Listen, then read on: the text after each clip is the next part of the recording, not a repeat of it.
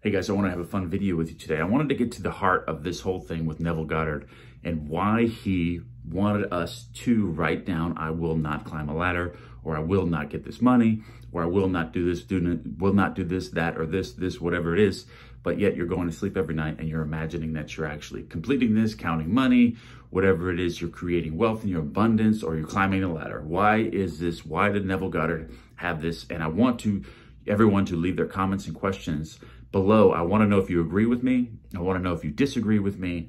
And I want to know your ideas on this as well. I've already got some from you guys, but I believe this is what my consensus or my conclusions that I drew from this is when you're pushing something away, say, it kind of goes back to earlier videos when I would bring up the fact that if you're trying so hard to get something, you're trying this so hard, I want this money, and you're imagining it, and during the day, you're trying to bring it to you, so you're putting that vibration out that you don't have it.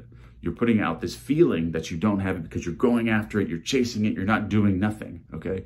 So maybe that's what Neville Goddard was getting at, is when you write, I will not climb a ladder, you're doing nothing, okay? You're doing nothing to fulfill that end. You're not trying, but you're falling asleep with it, so it's gonna bring it to you even closer. So I feel that was one of the elements that why Neville Goddard used that, because you're telling the universe ultimately that you already have it by not chasing after it. You're telling it that, so it's gonna bring it to you. It thinks that you already have it, and you're telling it that you don't have it, okay? Also, I wanted to bring in, when will and imagination are in conflict, imagination is going to win every time. But that's another method. That was the first idea that I had why Neville Goddard did this, because it doesn't matter what you fall asleep with or what you do during the day. If you fall asleep doing something, it's going to happen because you're programming the subconscious mind to rearrange your world to come to that end. Once you're doing something and you fall asleep with a certain feeling, that it's going to reproduce that in your visible world.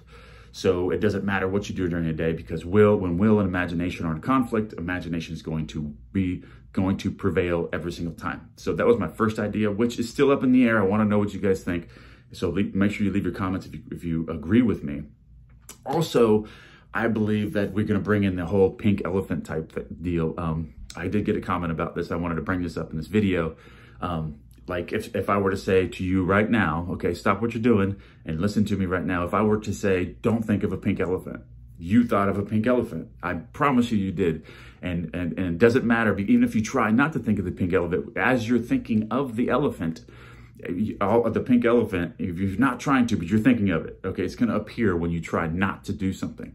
So it's kind of like the pink elephant in the room type thing, where if I say, don't think of a pink elephant, you're going to think of it, okay? It's going to happen. So this is another reason, another theory behind why Neville Goddard wanted to write down, I will not climb this ladder, because as soon as every time you see a note, I'm not going to climb a ladder, you're climbing a ladder in your imagination, even during the day, drawing the thing closer to you. Because this process, or this technique that I used, because the first time that I climbed the ladder, I did it for 7 days, or the 8th day I climbed the ladder. This time it was the 3rd day. It was after the 2nd night of climbing a ladder and having the notes everywhere. When I was seeing I'm not to climb a ladder, I even told the guy, even when the ladder was in front of me, I said, I'm not climbing the ladder. I'm afraid of heights, or I made up all kinds of excuses why I couldn't climb a ladder. I got somebody else to climb a ladder. They get hung up. They almost fall. I'm forced to climb this ladder to save this person from falling off the ladder, which the universe unfolded and created a sequence of events to happen that led me to climbing a ladder. No matter how hard I tried not to climb a ladder, it just happened. And ladders were everywhere. I was seeing them everywhere also. And it was just drawing it closer to me. And I always had it in my mind, because I'm thinking to myself, I'm not to climb a ladder. So I'm looking out not to climb this ladder. So I'm keeping the ladder in my mind, and it's drawing it, just like the pink elephant thing. I'm constantly keeping this in my mind, even during the day. Not only am I doing it during the night as I'm sleeping, but I'm doing it during the day. So I wanted to bring this out, and I wanted to share this with you guys. And I want to know your comments and questions on this. I'm very, very interested if you agree with me, if you have any other ideas. But I also wanted to reiterate a little bit, the main feeling that I have from this is why his technique was this, is because he wanted you to take in the feeling that you already have it. And I believe that a lot of my exercises to come are going to implement this technique for this reason, because I feel that this technique pushes it it tells you to push it away. Like you don't want it, but yet it's doing the opposite. It's bringing it closer to you because you're telling the universe, you're putting out these frequencies that you already have it, because you're pushing it away. Because if you have, say for example, you had $10 trillion, okay? And if there's money around you, you don't care about it. You're like, get that money away from me. I have so much money, I don't even know what to do with. You're pushing it away, but it's still coming to you because you're telling the universe that you have this $10 trillion. It's already in you. You don't care about it. You're pushing it away. I'm not doing that. No, I'm not doing that.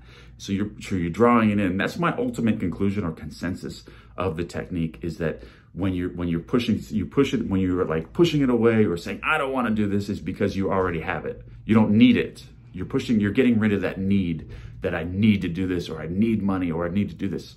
But I want to see your comments and questions, guys. If you haven't subscribed, it's your first time on this channel, go ahead, hit the subscribe button and the bell icon below, and give me the thumbs up so we can get this out to as many people as possible.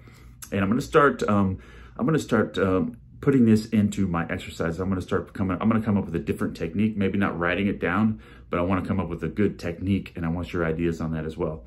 I'm going to come up with a good technique that actually does the exact same thing as writing it down. I will not do it, which will draw it closer to us. All right, guys, I love you, and I hope you like this video. I'll talk to you soon.